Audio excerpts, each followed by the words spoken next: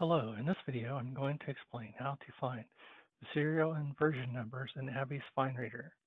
To find the version number in FineReader, first locate and open one of the FineReader consoles. These are located in the ABBYY FineReader Server 14 menu. In this case, I am using Administration Console.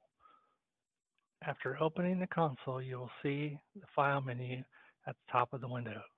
Click on Help, About FineReader Server 14 console, and the version number will be located toward the top of the pop-up window. This is common to all the other consoles. To locate the serial number, you must open the Administration Console. On the left, there is a list labeled ABBYY FineReader Servers. Click the arrow next to the server icon to expand the list. Down at the bottom of the list is an option named Licensing with a small icon that looks like a key. Selecting this option opens the licensing information on the right.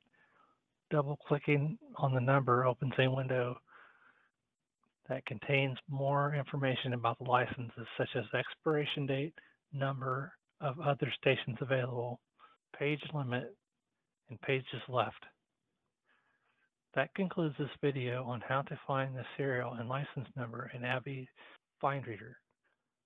Thank you for watching, and if you have any other questions about FineReader, please contact us at Optiform.